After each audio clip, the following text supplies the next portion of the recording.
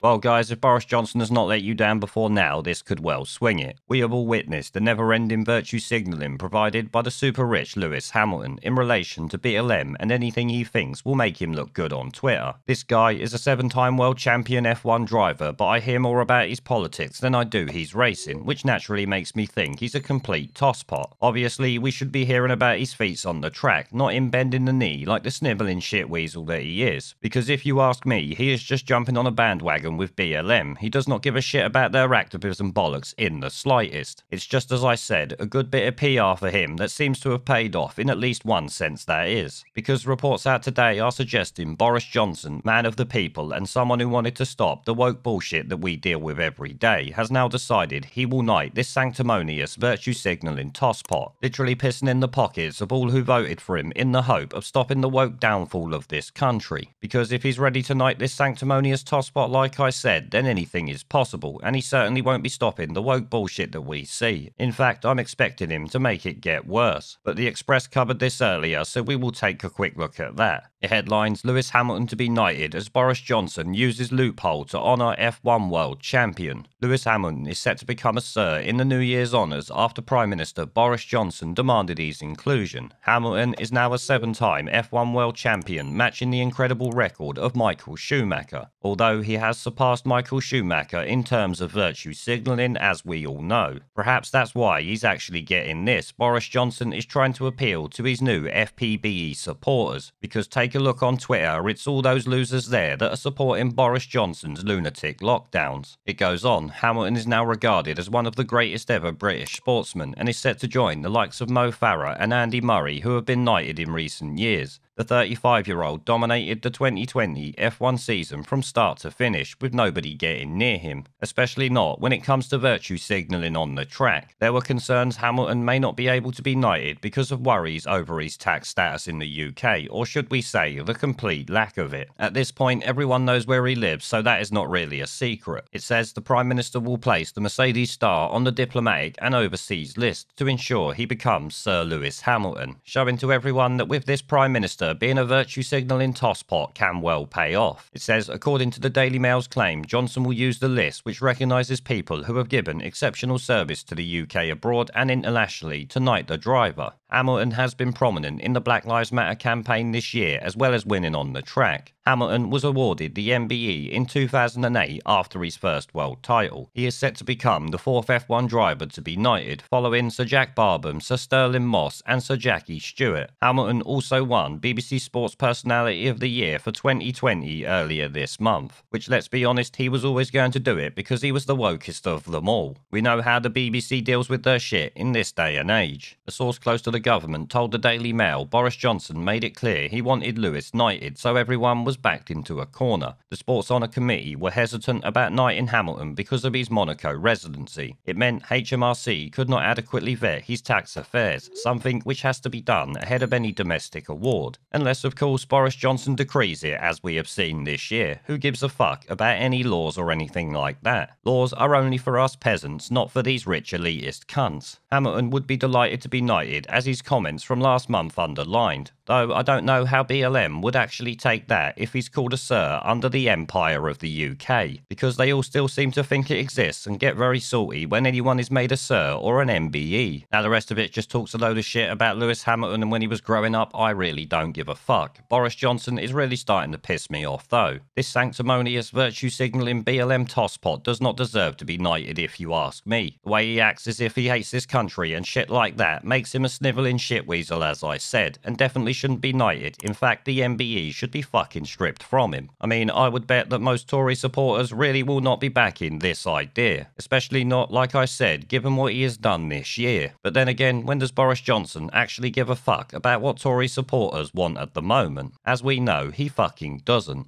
There is a pattern consistent throughout history of oppressed people turning on the oppressors, slaves against their owners, the peasantry against the feudal barons, colonies, Mr. Verhofstadt, against their empires.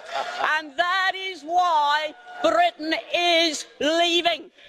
And it doesn't matter which language you use, we are going, and we are glad to be going. We're off.